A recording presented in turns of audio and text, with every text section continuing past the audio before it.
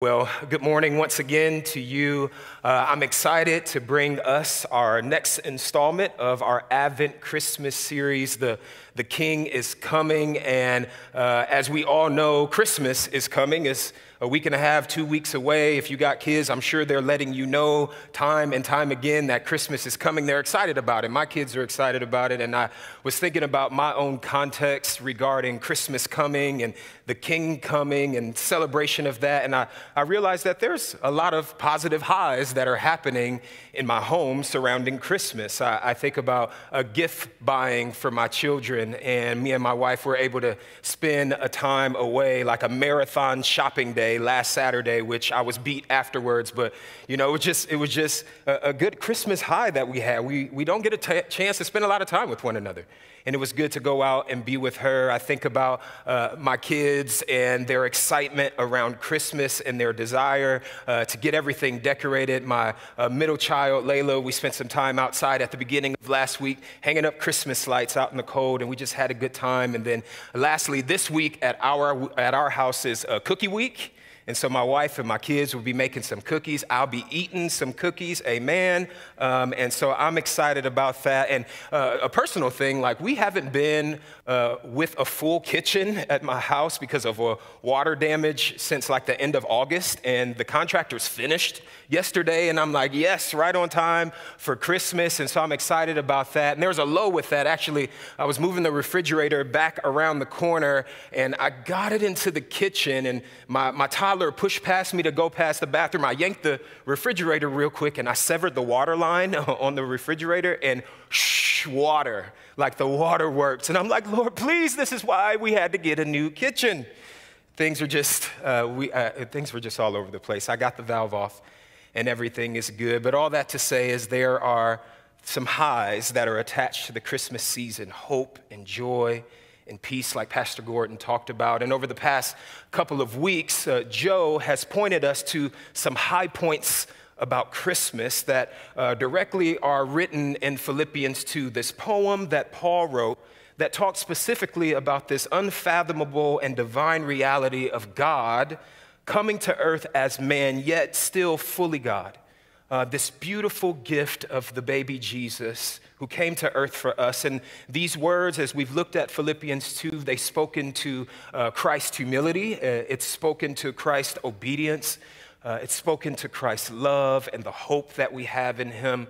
And as we continue in this poem today that is found in Philippians 2, we're going to begin to see Paul kind of switch up some of his verbiage in this verse that we're now adding through this series of verses that we're unpacking. He's transitioning his words from speaking about Christ coming to us to now speaking about Christ's cross.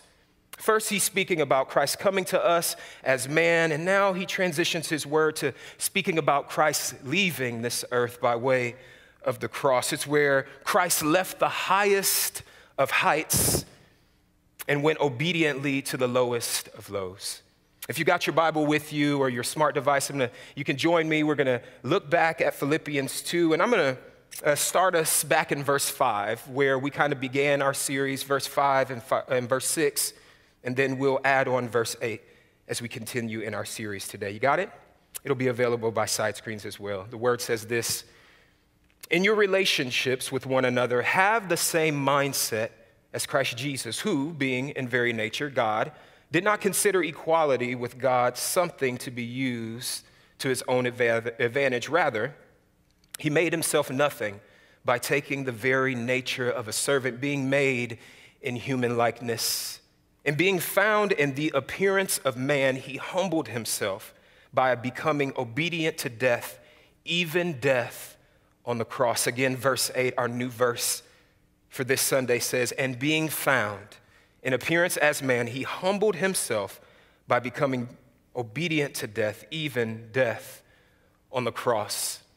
Now, as we look at verse 8 here in Philippians 2, we see Paul again connect and intertwine Christ's lowering of himself into human likeness as a baby to the pouring out of himself on the cross. Paul says that God came and he not only humbled himself and took human appearance, but he was fully obedient to death, even death on the cross. And that's what we're actually going to look at today. We're going to look at how the king's cross is directly connected to the king's trough. The cross and the trough, they're connected to one another. And we see that in Jesus' birth and in his early years as a baby, as a toddler. And in both cases of the trough and the cross, we will see that Christ experienced suffering. And it's like, wow, what a topic to talk about during Christmas. Suffering and the cross, too. Like, this isn't Easter, Jeff. This is Christmas. And I'm aware of that. They're connected. But it's important for us to realize that, yes, there's joy and there's hope. And we're going to talk about that this morning as well. But it's good for us to also be reminded that Christ experienced suffering at the beginning of his life, not just at the end. And to get an understanding of how Christ experienced a suffering at the beginning of his life, we need to kind of get a grasp of the context of the environment and the time in which he was born in. He was king. We know that. His mother and father, Mary, knew that. His earthly father, Joseph, knew that he was king. But as we know, and as they experienced, he was not ushered into this world with lavishness. He wasn't ushered into this world with fanfare like we're accustomed to. Like if there's a socialite or a celebrity that has a baby, we know about it. People celebrate it, they post about it, like we know about it. And as I thought about that, I started to think about the birth of Prince William and Kate Middleton's first child. Do you remember that? It's almost 10 years ago now. And when people found out that she was in labor and had this baby, the world blew up. I've got some pictures to remind us, like, what happened when she gave birth to this baby boy. Like, this is in New Zealand. This is at a famous opera house and event center. Like, if you look at the event center, it's all in blue. And if you look into the background, you can see some other buildings in blue. It simplified what was happening with the birth of their first child. You see some other slides here. This is in London, and the bridge, and the rides and everything. In Toronto, the CN Tower, and here at Niagara Falls in the United States. The falls were all painted in blue. There was just this great excitement. If you look here, this is actually her private wing. This is paparazzi. The press conference is about to happen because people got word that this baby was coming, and then Buckingham Palace, like, she's not even there. Like, this is not where she's even having the baby at, but there's just scores of people ready to celebrate. And they said that Lexuses and Bentleys came in front of the Buckingham Palace, and people were just excited about the birth of this baby and him having his own private suite to be born in. And as we know, this isn't what happened with Christ. There wasn't this huge fanfare. You know, the shepherds came initially, but there wasn't this huge fanfare, and he didn't have his own private wing. He was actually born in a kataluma, is the Greek word, a kataluma, which is basically the guest stables of more than likely one of Joseph's relatives' homes. And the kataluma, it was used for many things, including keeping your animals in for them to rest and to eat out of troughs and mangers. And this is where Jesus was not only born, but it's where he spent his early months in his first year or two. He didn't have a home of his own. There wasn't fanfare. There was no palace. There was no private wings. And it's important for us to also know that this kataluma space was more than likely inhabited by other relatives that were in Joseph's family who had all come back to Bethlehem for the census. And this is where Jesus spent his early life, crammed into one space with animals and relatives and other people. He was raised and born in those early times in poverty amid lowly people. This was his coming to earth. But it wasn't just the physical place where Jesus was born and raised in the early months where he experienced some burden and some suffering and some heartache.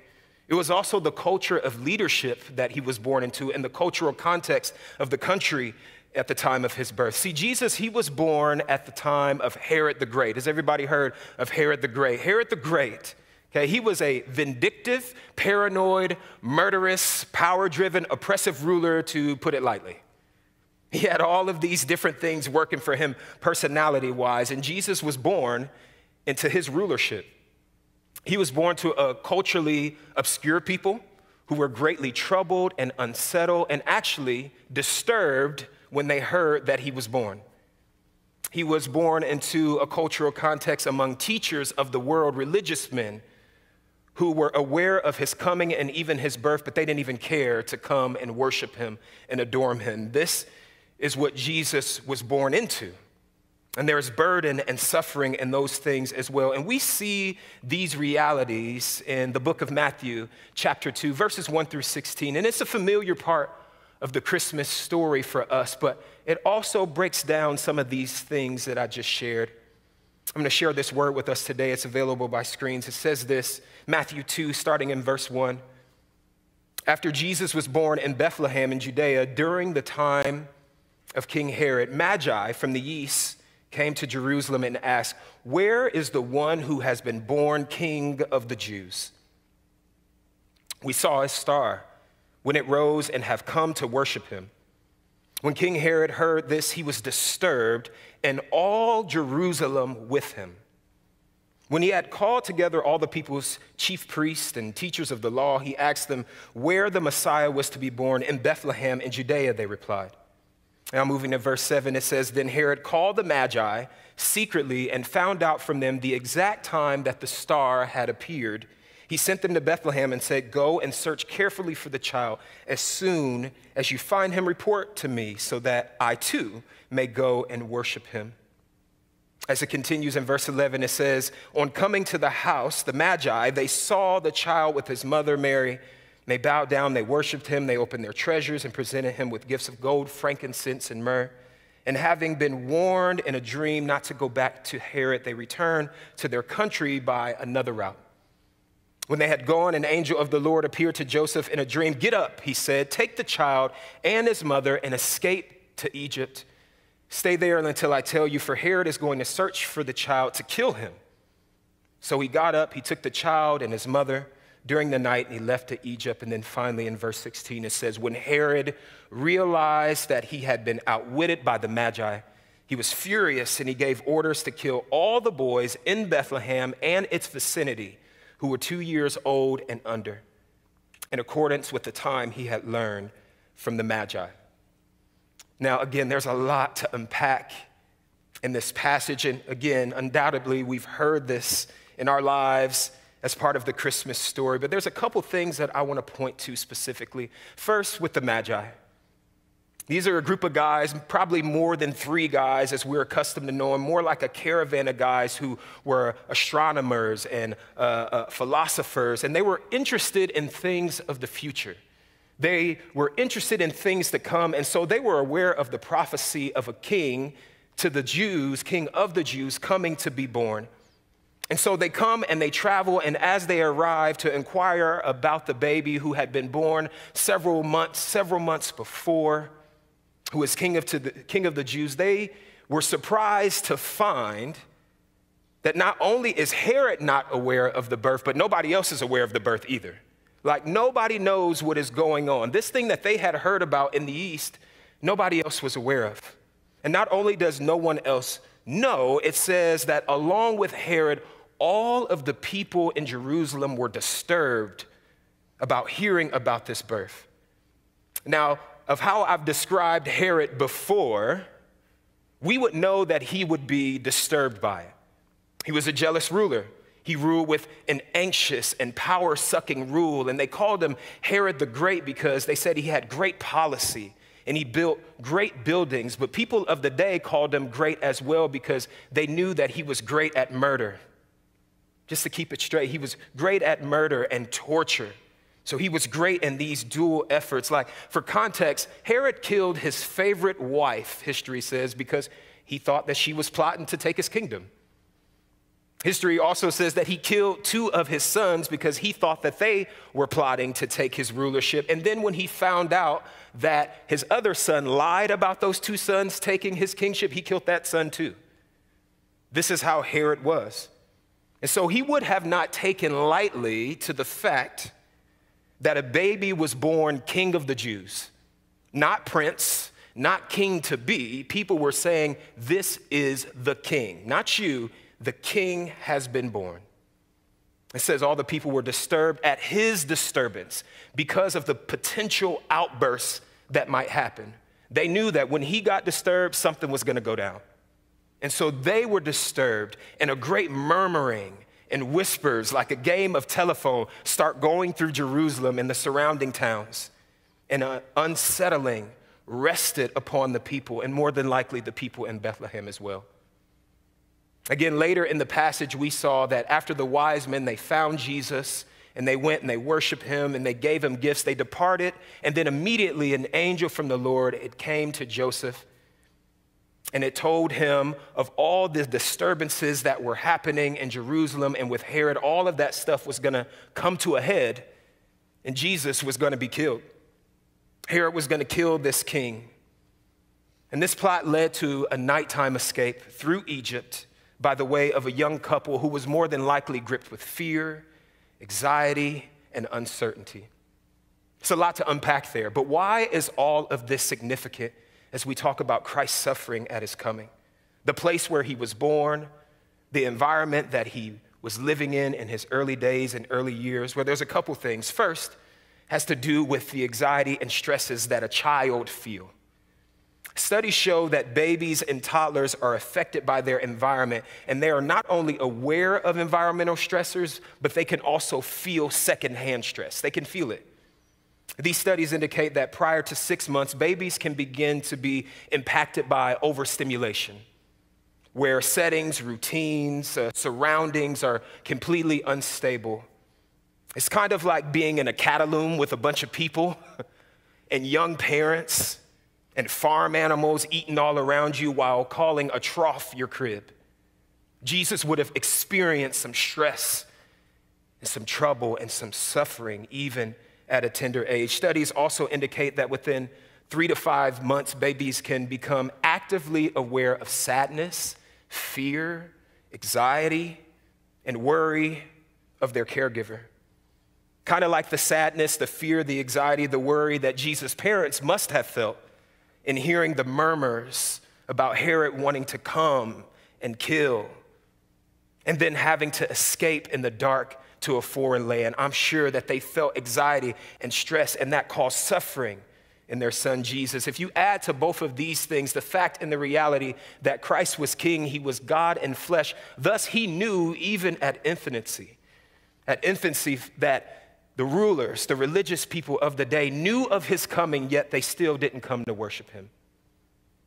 It must have broke his heart. And in all of these things, family, we see that the Savior King, Christ Jesus, even at the time of his coming, experienced burden, pain, and suffering in the same ways that you and I feel it. And as I thought about that over this week, preparing for today's talk, I asked this question: why, Lord? Like, why would you come into suffering knowing that at the end of your life, you were going to have to suffer? Like, it was part of the plan for you to come and to save us, and you were going to give up your life on the cross. But why would you enter into a home setting, a cultural setting, an environmental setting where there was so much suffering? And then the Lord led me to this reminder. Christ entered into a season, a time, a culture, an environment of personal suffering so that he might show us that he knows what it's like when we're experiencing suffering and burden in our lives too, amen?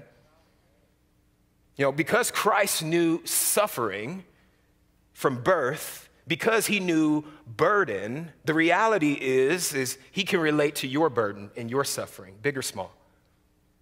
Because he knew those things of his own, he can empathize with our burdens and our suffering, big or small. And in his mercy, he says, you know what, give those things to me. Since I've experienced suffering at the time of my coming all the way to my cross and in between, you can come to me in your moments where you've got small things, big things, in between things that are causing you to suffer. I want to shoulder those things. I want to hold those things. I want to draw you closer to myself. And that leads me and us to our first point for this Sunday morning, and that is, let Christmas remind us of Christ's connection to our suffering. It's good to talk about hope and joy and peace that came, and those things are true. They are a part of Christmas. We rejoice during Christmas season because of those things, but we also should be mindful that our Savior King came into suffering so that he can connect to our suffering and draw him closer draw us closer to himself. As I was thinking about suffering in Christmas season, which is, again, a hard thing to try to play together over this past week and a half or so, I started to think about my family. And as we've been preparing for Christmas again, I talked about some highs. We've also been going through some lows.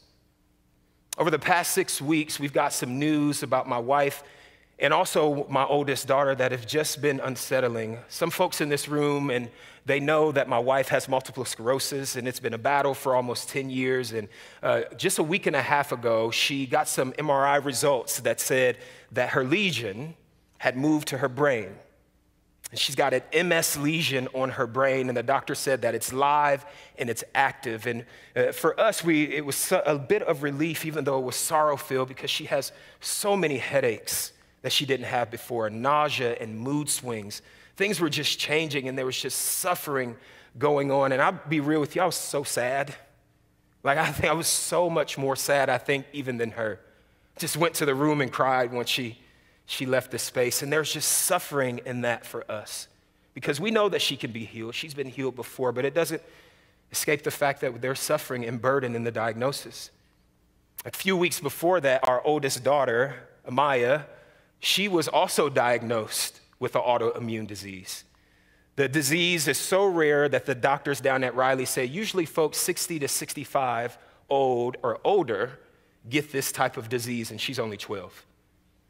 Over the past couple of weeks, she's been poked on and prodded, and they've given her a battery of tests, and there's suffering in that. And there's burden in that.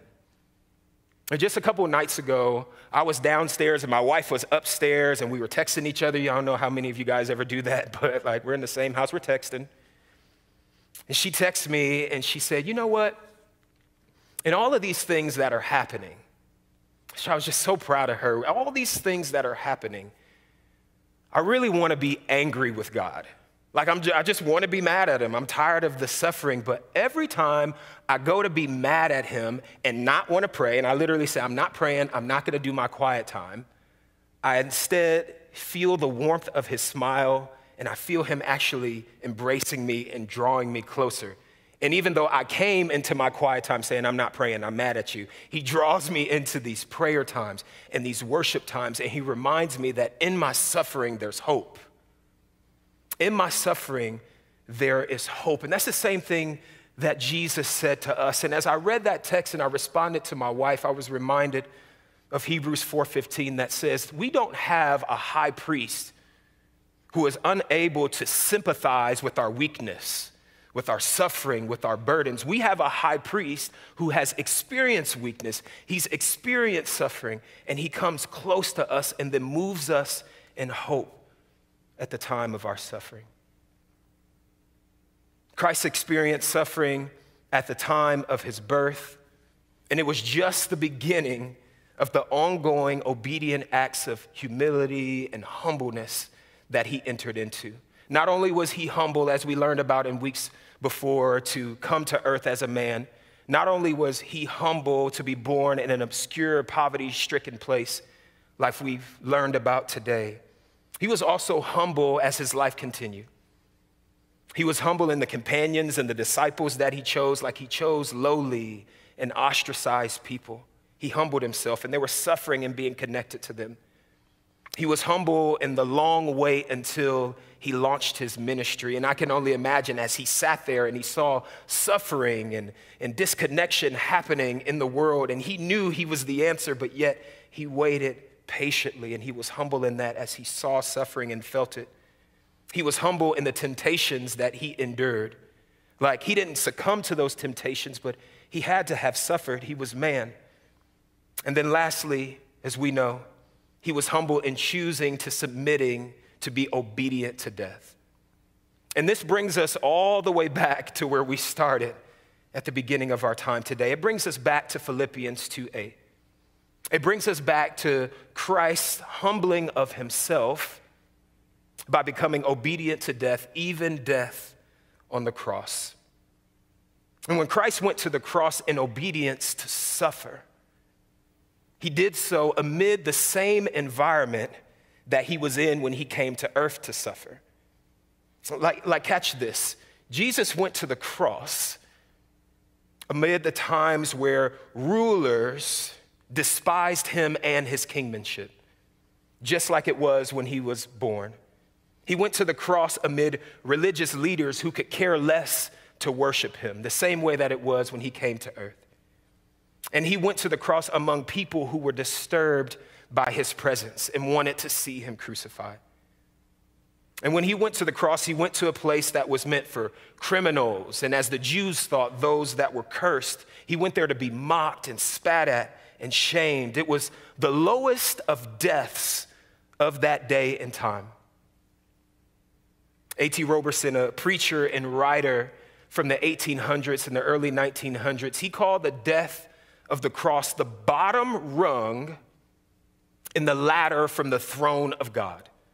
Jesus came all the way down to the most despised death of all and condemned criminal on the accursed cross. Like, Jesus came all the way down from the highest of heights into suffering, only to go deeper into suffering by way of the cross, the very lowest rung that there could be. And in that, we see the connection from the trough in Bethlehem to the cross on Calvary. The Savior of the world came to us in our form in the lowest of places through the trough and gave up himself in our form at the lowest of places, the cross, and experienced suffering in both those places. And as we look at the suffering that he experienced both at the trough and on the cross, we're reminded that there is no limit, not one limit at all, to what God will do to demonstrate his love and saving power for us. He would give up power, and we've talked about that in this series. He would humble himself and lower himself, and we've talked about that in this series. And today, we're reminded that he would suffer. There's nothing that Christ wouldn't do, wouldn't give up to demonstrate his love for us. And because Christ suffered at the cross, family, I want us to be reminded that now you and I, we can come to the cross in our moments of burden and our moments of suffering as well. Because he endured the cross, we can go to the cross. Because let's be real. Can we be real for a second? Like, even though it's Christmas, doesn't mean that some of us don't have burden in our life, that we're not experiencing pain. Some of us are. Some of us are in conflict with a spouse or within our family settings. Some of us are being held down by fear and worry or a decision that we're having to make. Some of us have a prodigal child that has gone wayward, and the suffering and the burden of that is so hard to deal with. Some of us have diagnoses in our minds and in our bodies that are presenting challenges for us. Perhaps there is a burden that is on your life, a suffering that's happening in your life because of a decision that you've made, maybe recently or years before. And God is drawing you closer to himself. He's healing, he's restoring, but you can still feel the residuals of that decision that you've made. And it's not only affecting you, it's affecting other people. And there's this dual suffering that's happening in this. All of these things are burdens. They're sufferings, small, large, and in between. And they cause levels of personal suffering. But you know what? Christ was born and then obediently endured the suffering of the cross so that you again can come to the cross in those moments where you have suffering and burden in your life, whatever it is. And that's our second point for today. Christ's obedience to the cross is an example for us to do the same. He was obedient to the cross, and he invites us to be humble and obedient in our moments where we need him the most, where suffering is hard, where burden is heavy, and to come to him. We're nearing our close, but before we close, we're just gonna worship here for a moment. And as the worship team comes on, I want to invite you to take a couple prayer-based postures. First, I just want you to pause as they worship as we worship and as they sing over us, and just think about the places where you have suffering and burden in your life.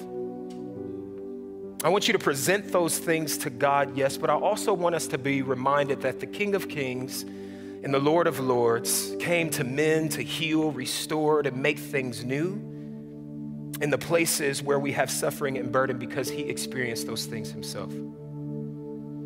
Secondly, I want to speak to maybe a second group of us. I know that there's some folks in this room who are saying, listen, I know 2020 is hard, and I recognize that there are some hard things that are happening in community and people's lives, but really for us and my family, there's been breakthrough. There's been a lot of hope, there's been a lot of joy, there's been a lot of good things, and I don't want to over-calibrate to suffering. I want to acknowledge the fact that God is still on the move and he's doing good things in people's lives. And so if that's you, can you just spend some time as we worship just thanking the Father for the hope that he's brought you, the breakthroughs that you've experienced in your life? And then maybe as the Spirit prompts you, can you then ask him and say, Lord, who in my community, in my circle, might have some burdens happening in their lives? I want to rejoice you for the hope and the breakthroughs I've seen and ask for you to move and show yourself faithful in their suffering. Let's worship.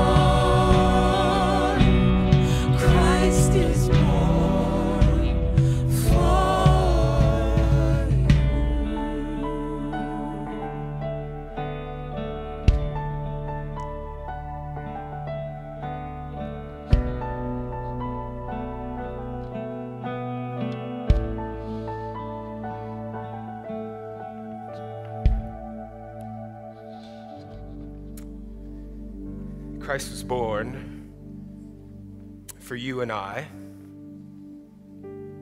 and he came into the world and experienced suffering as he lowered himself to become like us for the purpose of seeking and saving the lost and saving us so that we might have life eternal.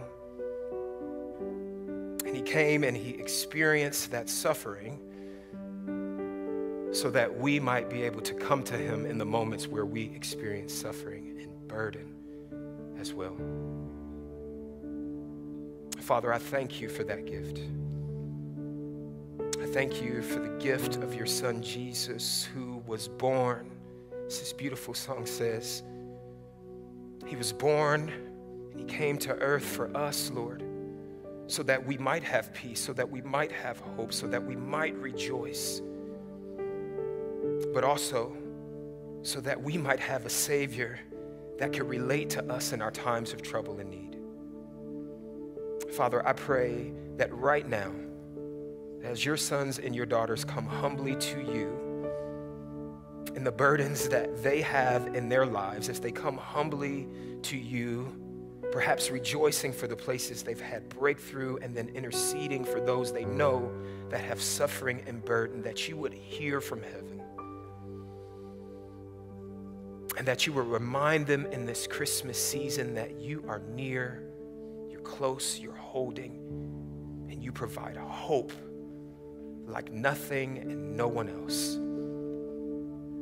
May you mend, may you restore, may you heal, may you make things new with breakthrough. We pray these things in Jesus' name. Amen. Would you stand with me?